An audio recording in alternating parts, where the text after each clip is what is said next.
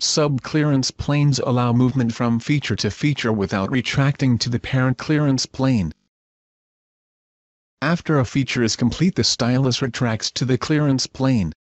To keep the stylus inside the pocket to measure other features, and reduce inefficient movement, create a sub-clearance plane.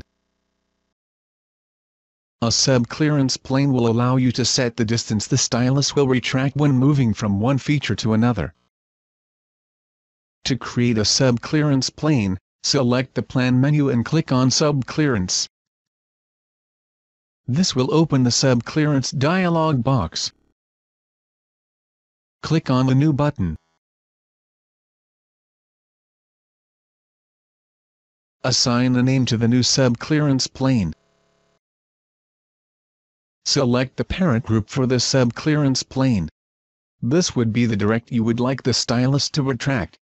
In our example, it will be the -y direction. Check the Retract to Inner Plane box. Enter a value here to create the sub-clearance plane.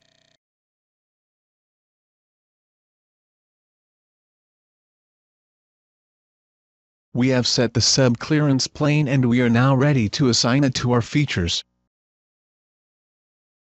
To assign the sub-clearance plane to a feature, click on the Clearance Group menu and select the SCP group. The new sub-clearance plane will be listed here.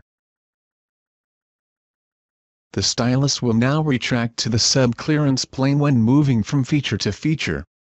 This will make your program moves more efficient. When you are finished with the sub-clearance, simply assign the clearance plane to the next feature and the stylus will move to that clearance plane before the next feature.